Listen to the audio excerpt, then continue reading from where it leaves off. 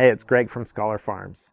And I've been talking a lot about the need for ground truthing in drone data and lining up what happens in the drone and the imagery with what's happening on the ground with the plants. We've been mostly focused on agriculture, but today I wanted to put my scientific cap on and think about the role of drones for scientific research. So whether you're an ecologist or a geologist or an environmental consultant even, this would be relevant for you, and the rest of you may find it interesting. So in ecology, there are lots of long-term experiments that are out there. And perhaps one of the most iconic experiments out there is the big biodiversity experiment up in Minnesota at Cedar Creek, at the LTER in Cedar Creek. And if you open any ecology textbook, you'll see this experiment in there. And this experiment was set up in the early 90s by Dave Tillman and some of the other researchers. And they were interested in the role of biodiversity in how ecosystems function. So we're losing biodiversity at an unprecedented rate. And so what's the importance of that for how these systems function? So they planted this big experiment with lots of different numbers of plant species in each plot. So some plots had no species, they were controls. Some had just a single species, some had 2, 4, 8, or even up to 16 species in these plots. And so there have been tons of PhDs and master's degrees and lots of undergraduate student projects in these plots. But what's interesting to me is using drones as a new transformative tool for time series data, particularly on plant experiments just like this. And so what I wanted to do today is just look at a little bit of data from Cedar Creek and look at some of those relationships and correlations. And the hope is to get you excited about adopting this technology, using it in your field research for the summer, and then to think about new and novel questions that this technology might facilitate. So I'll see you in the screencast and we'll look at some data. Okay, so here's Cedar Creek, and I'll go ahead and zoom in on the flight path over the experiment. Each of those red dots is a photo that was taken or a picture that was taken with a camera. It was done in a couple of flight paths, and here are the results. So this is an orthomosaic, so it's a processed image that is taken of all the photos processed together and then corrected for perspective. And so you can see all the plots here. You can see here there's some ladders down there that they use to stretch across to weed all of the plots in the summertime. They hang over and that way they're not disturbing the plots.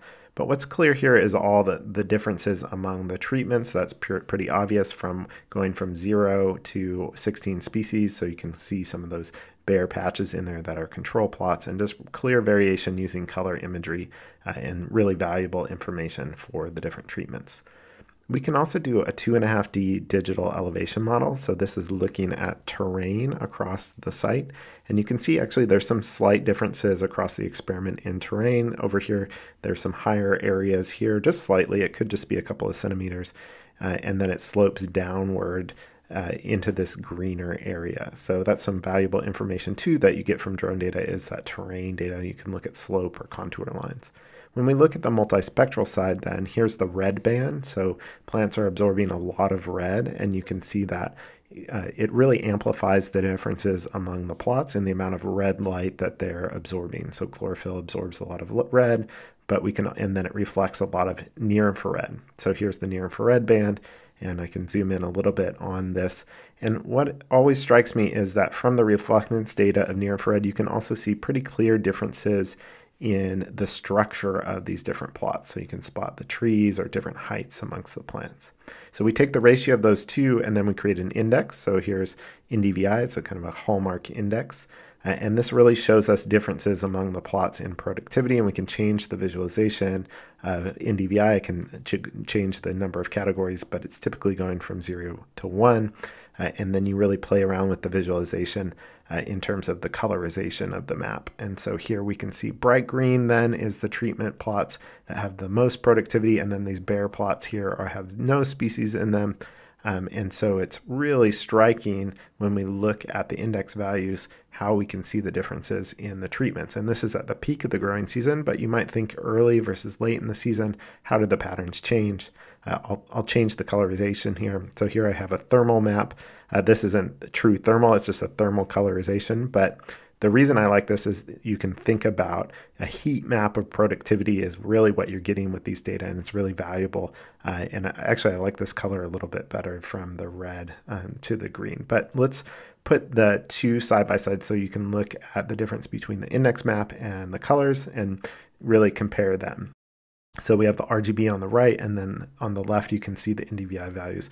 And just really clear differences pop out a little more than just the color imagery. And we can then take the average NDVI and we can look at some data. So let's do that now.